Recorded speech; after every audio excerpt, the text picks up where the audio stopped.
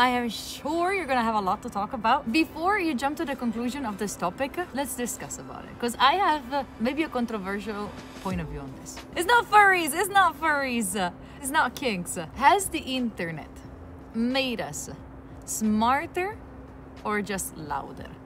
In my own experience, I use a lot the internet, of course, like look at the phone for my work. And then if we want to go deep dive, we can talk a lot more about like how AI, and I'm talking like the superficial level of AI, right? I'm talking about ChatGPT. I'm not talking about the cool shit that can happen behind the scenes with AI. For example, something that I notice now, it's whenever I do a search on Google, how do I do this thing? And the first result, which was never the one that I always picked, because it was either sponsored or like it was never like the exact one. Now it's AI generated, and it's exactly the answer to what I was asking. And that makes me think, okay, I have a super useful tool in my hands which allows me to get an answer right away, but I am missing the part where I'm like searching for it and like trying to find it. But at the same time, is it telling me? I studied AI, right? As I have a master in data science, so I know how AI works, but I'm wondering, is that answer that has been given me better than if I only looked at one article upon that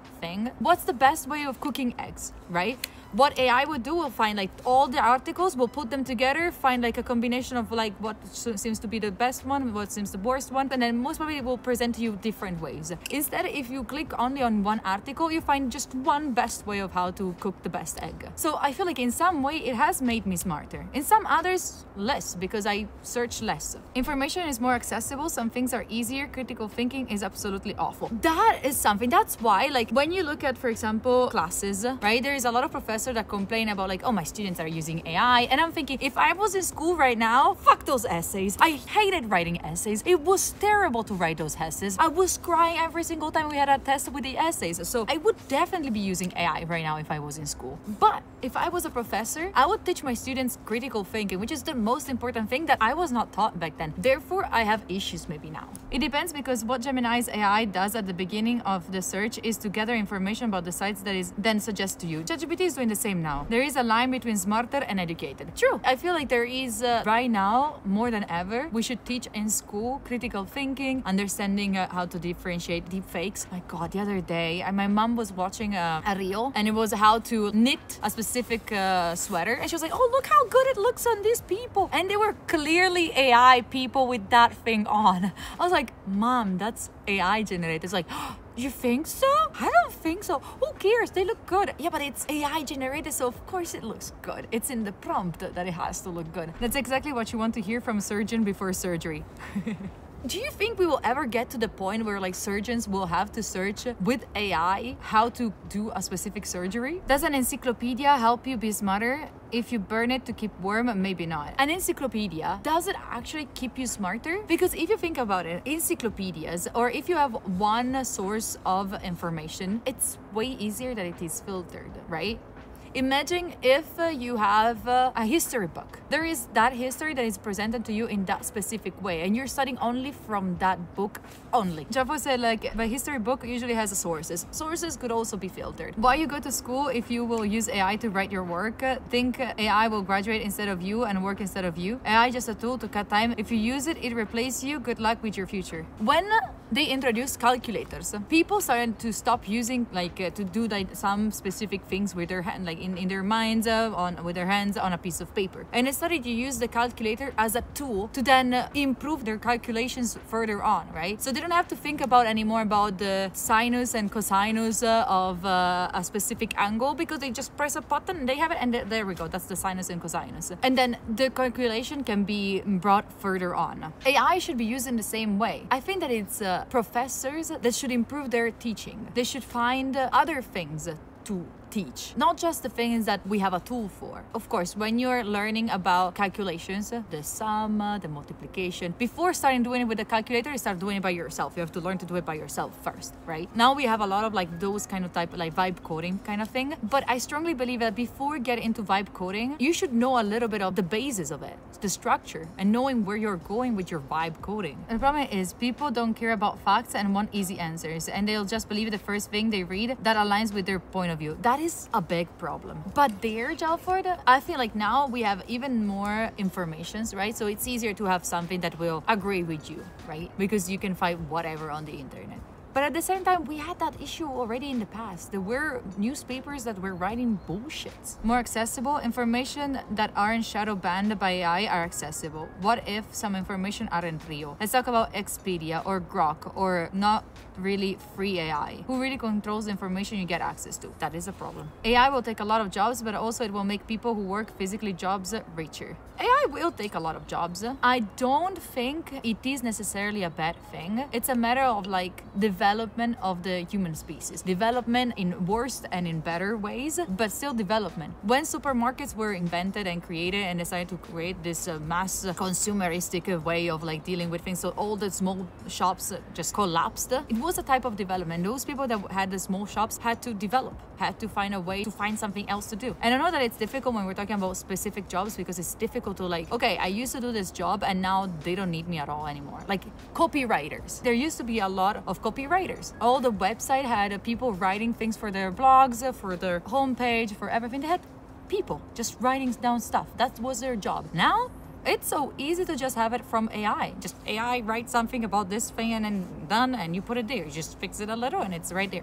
AI itself currently does not have the critical ability to understand which information is reliable or not. True. It decides from which site to take the information. Yeah, it compares like where are the information from and which ones are more credited for. Long-term AI impacts will be socially corrosive. It will erode trust and cognitive function. AI images will be a huge problem. Oh, that's for sure. Like every time I see an image or a video and I'm like, oh, hold on, I've been bamboozled once. I don't know if you've seen those videos. There's like a video of like rabbits on a trampoline and it seems that they've been shot like from a security camera. And at the very beginning I was like, oh, and then I looked at the comments and like, oh my god, this is AI? What? I was like, I've been bamboozled. I would have 100% believed this. So like every time that now something, a video or something, it's nice, it's too nice to be true, I'm like, is it AI or what? This is just for like image creation. But regarding like if I'm getting smarter, I don't know. I use AI way too much probably. I use AI for most of my emails. Like I have AI integrated in my email software. Like I have to send an email just to say, hey, hello, have you read my email? I just open the email, I write ping, and it write the emails for me and it sends. I save so much time. But at the same time, what I do, I always check the emails back. And something that I've learned is by correcting the AI, I think that I've become more confident in how I write because I've seen more emails. Right now, if I had to write an email, I feel like I would have a better way of using words because I see so many examples. You have no idea how many times I've been looking on the internet for examples of emails on how do I say this in an email? How do I do this in an email? And there were no answers. A search engine is already capable of hiding results. True. There are 5-6 companies in the world that control AI and consequently the information you have access to. If you enter a bubble, you'll never know if there's a truth beyond your bubble. A very big problem with the internet, even before AI, was the filter bubble. The filter bubble is like when you go on the internet. Let me give you an example first. When Trump was going for the elections, the very first time, was it 2016?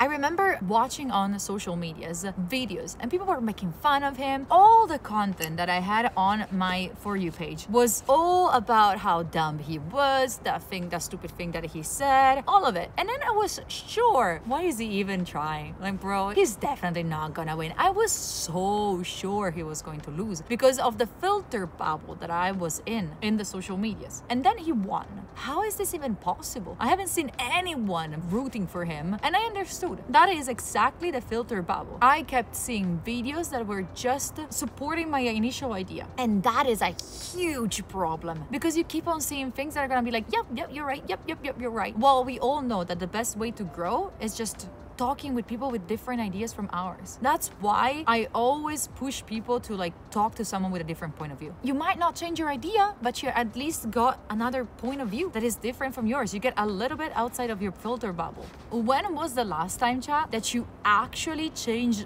your mind because of something that you saw online? I really don't know. I feel like I'm generally quite open to changing my mind where new good data is presented. Do you think that we are better informed right now or 10 years ago? And do you think we are smarter now or 10 years ago? You think if we were better informed 10 years ago? Hold on. Let's say more than 10. Let's say 20. There was still globalization, but a little bit less. And maybe communication was a bit less and like social medias were less. I feel like with the globalization, we had a lot of issues, but we had the fact that a lot of information were faster to reach. So like if something bad was happening in some places, we wouldn't know right away back then. I'm thinking Twitter. Yeah, some of them are bad information, but some of them, like, we got them all just because of social medias, because maybe government would not have released those kind of informations. Think about North Korea. 20 years ago, I don't know how much an average person knew about it, and still now we know definitely like a little bit, not too much of it, because all the videos on YouTube are very much scripted by the government, because they will allow you to go into North Korea. You have to go in with their own train, and then you have to get to the specific hotel. You're always followed. There's a lot of very cool videos about it, but still, like, you get to see some things, and those people still post some parts of the videos that are like never seen before, and they get informations out. Back 20 years ago, how would they have shared that? Maybe on TV? Would they have shared that on TV as a documentary? I don't know. Yeah, but now if something happens, narratives immediately spin out misinformation and people walk away with the complete opposite of the facts. That is also a big problem, because of course there is more information coming out, but there's also fake informations, and it's very difficult to understand which one is the right one. So what should we do? Should we believe only the things that we see with our own eyes? How much of it can we actually see with our own eyes? Because even if I started searching for sources, how would I know that those sources are correct, that they were not influenced by something else? Even if the source is a good one, how do I know? Everyone does mistakes. There are trustworthy sources, and sources you can cross-check to a certain fact is not that hard. Our brains are really worried for globalization nowadays. For the information we consume and deal with, our brains are still too primitive and wired for smaller tribes and communities, sort of environmental and not. An entire world of information, so it's tricky. It's definitely tricky. I feel that our brains got to be lazier than 20 years ago. And I think that is highly influenced by social media's high and quick reward system. And I see it in myself, like I am too lazy to read an article. I have an Italian channel, an Italian YouTube channel, where I talk about things, and sometimes I like to like understand a little bit more. Like in the previous one, I talked about the prefrontal cortex and how it's still developing in our 20s. And for that, I read an article that was talking about it. Maybe I was lazy because I read only one, but it was a scientific one, so I expect it to be a good one. Of course, people change based on what we have. We were bigger and stronger in the far past because we literally had to fight for our lives, to eat and survive, so we needed it. Now, DoorDash, fast food, supermarket, etc.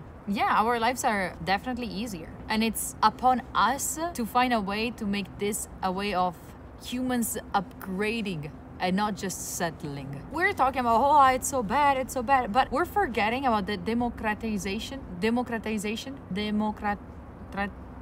Listen, the knowledge is free for all. Okay, the internet is not free. You can find places with Wi-Fi, free Wi-Fi sometimes. But in general, like, knowledge, it's getting easier access with the free courses, with the YouTube videos. So in a certain way, we are blessed because of the internet. I feel like everything changed when companies realized they could make money out of the internet. I know that now more people get to have a job because of social medias and everything, but I strongly believe money corrupts everything. Notice how everything changed when money started to flood the platforms. Reward system to keep people inside platforms, ads everywhere, clickbait titles, so people click on things. The gentrification sadly started when the internet became a business for me. At the same time, think about that amazing podcast that you love, or that person that, what's the name of CoffeeZilla? Michael Reeves. Think about those amazing YouTube videos. They would not be there if there was not money on the platform, because those people could not afford to do that. And TVs maybe would not have given them a shot.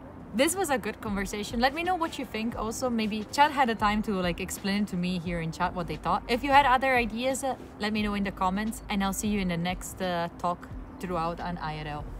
We should give a name to this kind of formats. Not today though. Bye.